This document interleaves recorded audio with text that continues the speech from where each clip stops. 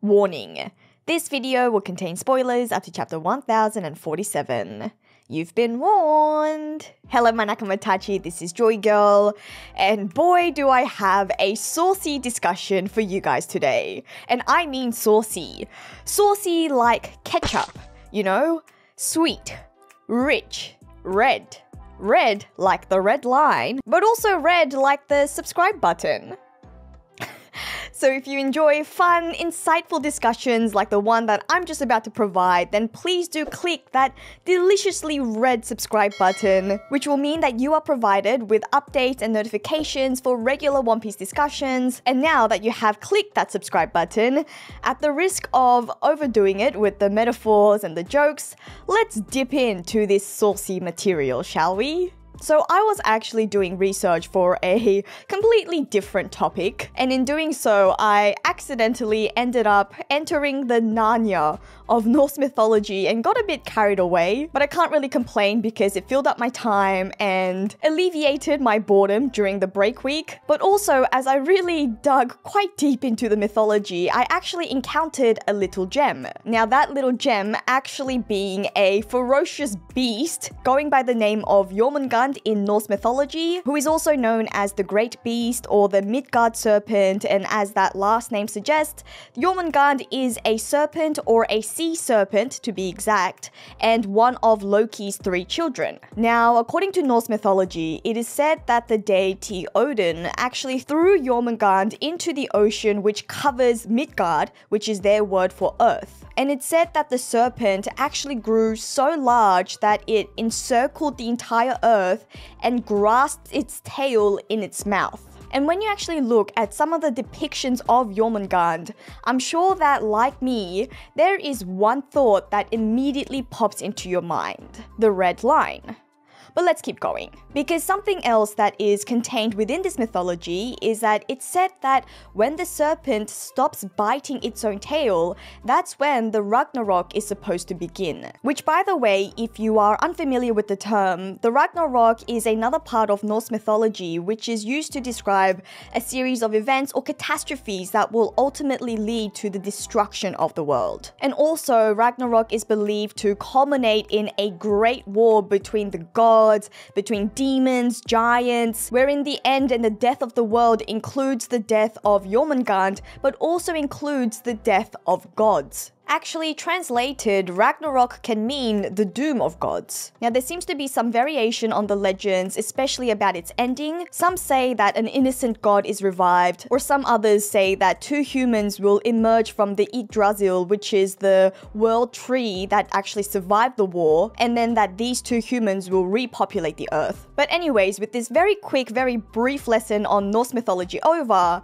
how does this then relate to One Piece? So like I said, the first thing that popped into my mind when I saw the Jormungand was that it reminded me very much of the red line, this huge expanse of red matter which encircles the entire earth. And so when I did some further digging around online, I found out that, of course, I wasn't the only one who picked up on this, and a very curious detail that some people had pointed out was this little piece of dialogue, a very intriguing piece of dialogue that could be a potential clue. So you'll probably remember that at the end of the Little Garden arc, Dory and Broggy, the 2 ELBAFian warriors, helped the Straw Hats continue their journey and overcome that giant fish. But something that may be much more easily forgotten or missed is a seemingly innocent flyaway comment that is made when they say that the only thing that this ELBAFian warrior duo are unable to pierce is the snake soaked in blood. And at the time when I first encountered this comment,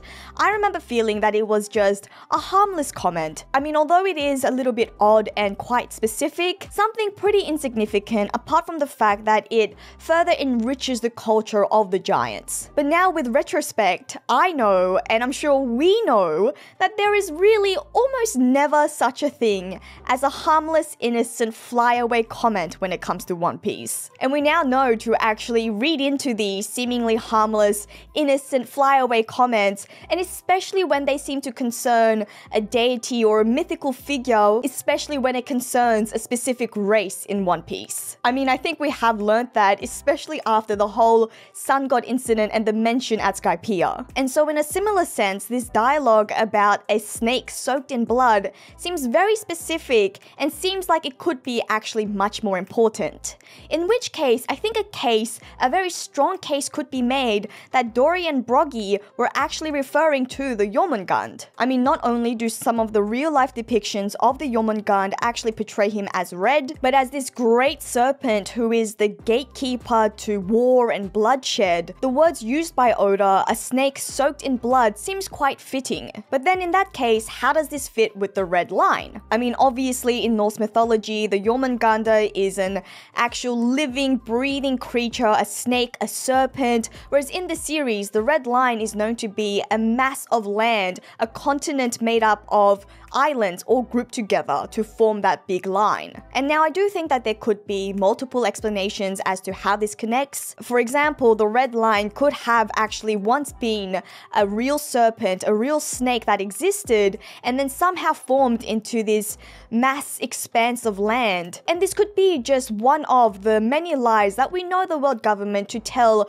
about the world and about the formation of the world. I mean, there could be some deep lore underneath and covered by what seems to be this red expanse of land. But also, it could just simply be a metaphor. I mean, at the end of the day, this is Oda's story, and whilst it's clear that he obviously takes inspiration from a lot of sources, there's no rule or no need for him to stick to the story, to the legends one-to-one. I mean, he could be just taking the symbolism and the metaphors and the meaning behind the stories, which does seem to be more in line with what he does and what he has done with other legends and with other stories. So the red line of One Piece could just metaphorically represent the great serpent of Norse mythology, whilst also tying in with the ancient belief system of the ELBAFian warriors. Nonetheless, it's hard to deny that there does seem to be some sort of connection between the red line to the mythology of the Jormungand. I mean, for one, we obviously know that Oda is often inspired by other mythologies and legends,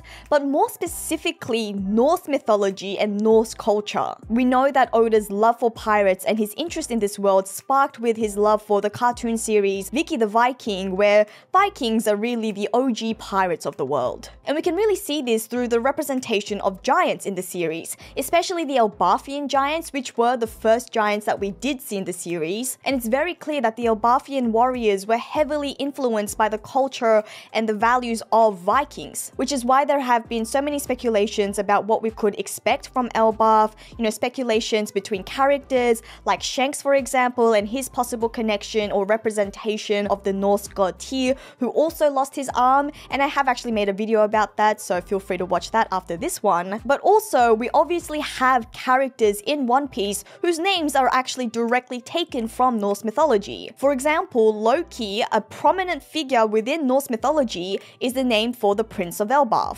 So then if we continue thinking about what the influence of this legend of Jormungand could mean for the One Piece series, we could actually be looking at how the final war may erupt. I mean, for a while there's been a speculation that the red line will have to be destroyed alongside Marijois as this artificial barrier that was actually created by the world government. And it's been speculated that this destruction of the red line will also result in the realization of the All Blue, and that this will grant freedom to not just Luffy, but to everybody to roam the seas. And so if we adopt those ideas about the red line being an artificial barrier, that it was created by the world government, those who call themselves the celestial dragons as fake gods, in that sense, viewing the final war as like the Ragnarok, the doom of the gods, a great war which actually culminates in the death of gods, this idea of the doom of the gods is actually quite fitting, as well as the idea of the world being cleansed and then being able to start afresh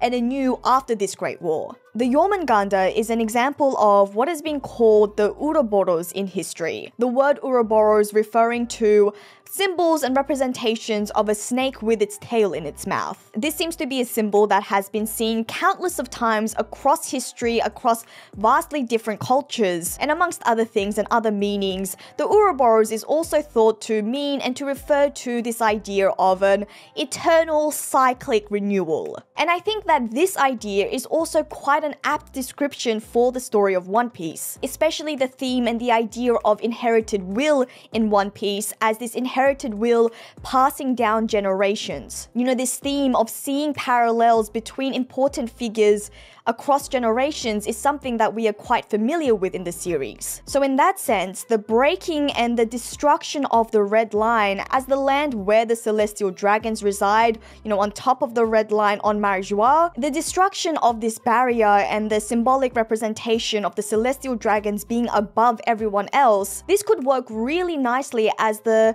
metaphorical breaking of the Ouroboros, the One Piece equivalent of the Ouroboros, you know, in the sense that the destruction of the Red Line is the breaking of the eternal cycle of oppression that the world government has ruled over. And in that case, it makes a lot of sense that this will all be kicked off from ELBAF, or at the least that it will be unearthed in ELBAF, and that this sort of lore, these sort of reveals will come to light in ELBAF. I mean, apart from the obvious link between the Elbafian warriors to Norse mythology and Vikings, it's clear that Oda has some sort of affinity to Vikings, which he represents as the Elbafian warriors in the series. And in a similar way to how we knew that Oda would go all out at Wano, you know, in the sense that Wano is obviously representative of his home country to which he has a certain affinity. And really, I think you would agree with me that he hasn't disappointed when it comes to, you know, going all out and showing off everything at Wano. An arc where, even aside from all the hype action, we also got some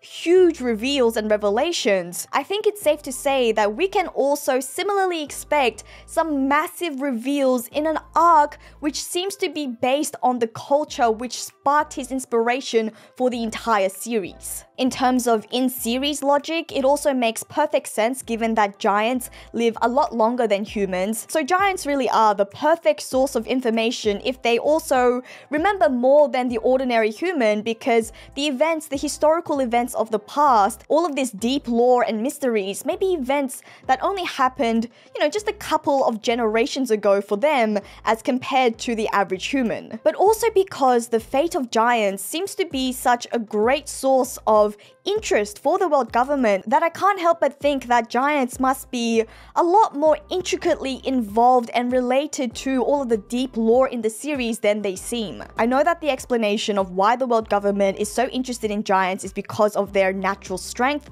which, yes, in and of itself is also a good reason, but I do still feel like it does go deeper than that. I mean, for example, a very wild example, mind you, giants may even be related to the moon races, and more specifically, the Burka moon race. And the reason why I say this is because Burka is actually the name of a real location in the world, an island in present-day Sweden, but back, you know, way back when, it was actually a well-known trading center for the Vikings, where Viking Scandinavians would trade with other ethnicities. Now, obviously, in One Piece, we associate Burka with one of the races who live above on the Sky Islands, who we know to have originated from the moon, but it seems like there could be a Viking connection in the real-life world, and so that means that there could actually be a connection to giants in One Piece if Oda does decide to import that element into his story. And this information, this detail about Burka, is actually what got me down this rabbit hole of Norse mythology in the first place, because I was actually looking up and researching on the moon. But anyways, that's a whole nother topic. In any case, there really are a lot of potential speculations that could be made about giants, about the Red Line, about the origins of the One Piece world as we know it, and how all of these are connected. I mean, we could go back to the legend of the Yggdrasil in Norse mythology, that world tree, which seems to symbolically match the sunlight tree Eve that we have in One Piece as a tree that bridges the realm between worlds in the sense that it bridges the underwater, the undersea world to the land above water. And this may or may not be that big tree that we saw in ELBAF in Big Mom's flashback. But anyways, I'll leave it here for now, but I would be interested in hearing your speculations and also your thoughts on my speculations, so make sure to leave a comment below. Please don't forget to like and share the video, and please do subscribe if you liked hearing this discussion. You can also join our Joy Fleet Discord server or even become a Patron member, and I would like to thank all our patrons for help supporting the channel. And by the way, if you liked where I was going with this whole tree discussion, then please do take a peek at my video that is wholly dedicated to my speculations on the trees of One Piece, which will be posted where at least one of my fingers will be pointing. But anyways, this is JoyGirl, and I'll see you again soon.